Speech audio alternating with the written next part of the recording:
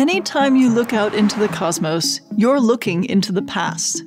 We see the moon as it was 1.3 seconds ago. The light from nearby stars is decades or centuries old. And when we look at other galaxies, we're seeing them as they were millions or even billions of years ago. But what happens if we look farther than that? Can we look so far away and so far into the past that we see the primordial fire of the Big Bang itself? The answer is yes. We absolutely can. The basic idea of the Big Bang theory is fairly straightforward. If the universe is expanding now, it must have been smaller in the past. If you take the expansion we see now and reverse it, you eventually find that everything we see in the cosmos today, all the matter and radiation, must have been compressed to an unimaginable degree. The more you squeeze matter together, the denser and hotter it becomes. At some point in the past, the universe must have been so dense it couldn't contain the kind of matter we see today. Everything must have been an ultra-dense soup of hot, roiling plasma. The cosmic microwave background is a faint glow of microwave radiation coming to us from everywhere in the sky. It's not from stars or nebulae or galaxies. It's the light coming to us from that primordial plasma, showing us what the universe looked like 13.8 billion years in the past. The easiest way to picture this is to think of the early universe as an inside-out star. Imagine that you're somewhere in space in the first few moments of existence.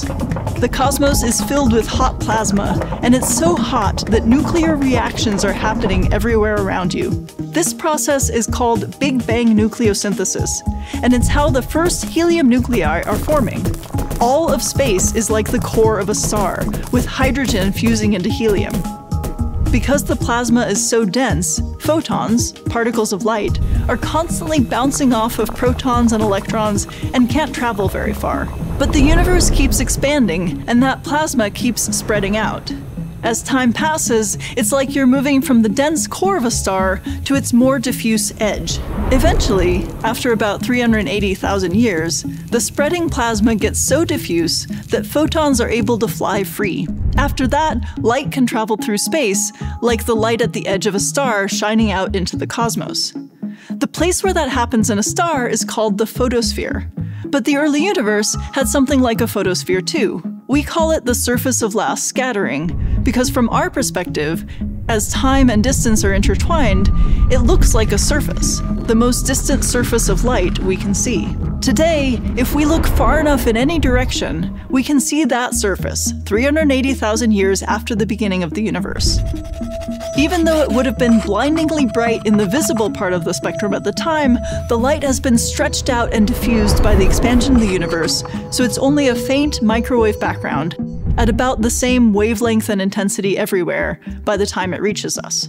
There's another clue that the light really is from that hot primordial plasma, and it has to do with the spectrum of the light, the intensity of light at different wavelengths or colors. If you turn on an incandescent light bulb and then spread the light out in a spectrum, the pattern it makes is called a blackbody spectrum. That spectrum shape is the same for anything that glows with heat, with the color at the peak determined by the temperature. Hotter things glow with bluer light, and cooler things with redder light. Even you emit a blackbody spectrum due to your body heat, with the light peaking in the infrared, unless things are going very badly for you. The cosmic microwave background is the most perfect blackbody ever measured. It really is a direct view of the universe as it was when every part of it was glowing with heat.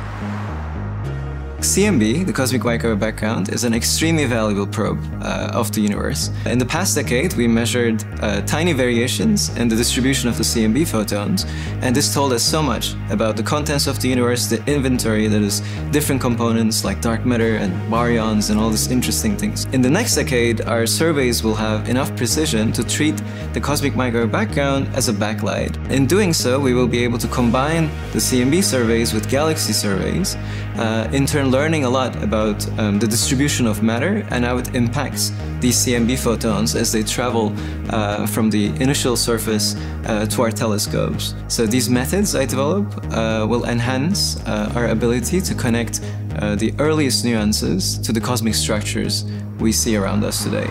You might be wondering, what's beyond the cosmic microwave background? The short answer is that we don't know. The CMB is the farthest we can see with light. Gravitational waves, ripples in space itself, could one day provide clues a bit beyond that. But there is a limit. It's not a true edge, and there's nothing really special happening there as far as we can tell, but there's an edge to our observable universe called the particle horizon. It's the farthest we can possibly see into the distance, with light or anything else, because anything traveling at light speed from beyond that point would take longer than the age of the universe to reach us. There simply has not been enough time. If you were standing on a planet in another galaxy, you would see your own version of the CMB. Everyone's observable universe is a sphere centered on them, their own bubble of space with their own collection of galaxies that may or may not overlap our own. Each one of us is surrounded by concentric shells of cosmic time, each shell going deeper into the past, and the very last shell is fire.